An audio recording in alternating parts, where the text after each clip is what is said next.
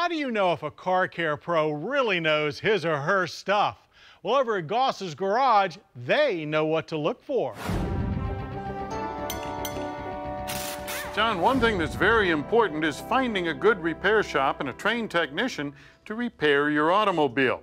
Well, we've come to a Toyota training center and we're joined by Tony Mahler from ASE to give us some tips. Well, Tony, welcome to Goss's Garage, but my goodness, what have we got here?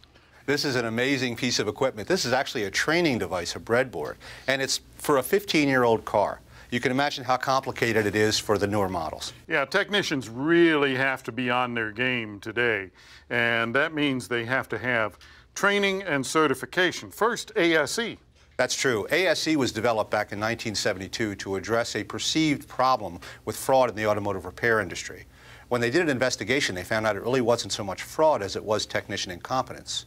The industry got together and created ASE, the National Institute for Automotive Service Excellence, to develop certification testing to measure a technician's technical knowledge. We've been developing industry standards ever since.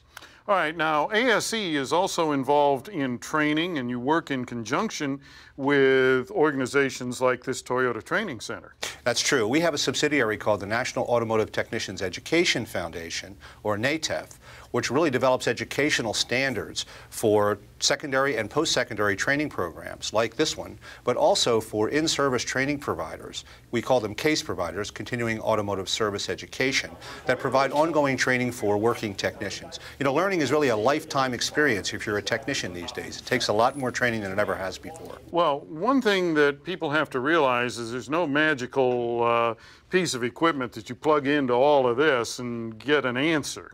No, that's true. It still takes a human brain to figure out what that little box is telling them. Okay, what can the viewers look for in a repair shop to make sure they're going to get good service? Well, the most important thing to look for are qualifications. Obviously, ASE certification is important. Look for the sign outside. Ask at the service desk if the technicians are certified. But you should also look for other clues in the waiting room. Things like membership in trade associations like the Automotive Service Association, Better Business Bureau, Chamber of Commerce. ASE has its own program called the Blue Seal of Excellence Recognition Program that recognizes individual shops that have more than 70% of their technicians ASE certified. Making sure that the individuals behind the counter are qualified is going to give you your best value for your service dollar. And it's important to ask questions. An informed consumer can't be taken advantage of. Great advice. Tony, thank you. And if you have a question or comment, write to me. The address is Motor Week, Owings Mills, Maryland, 21117.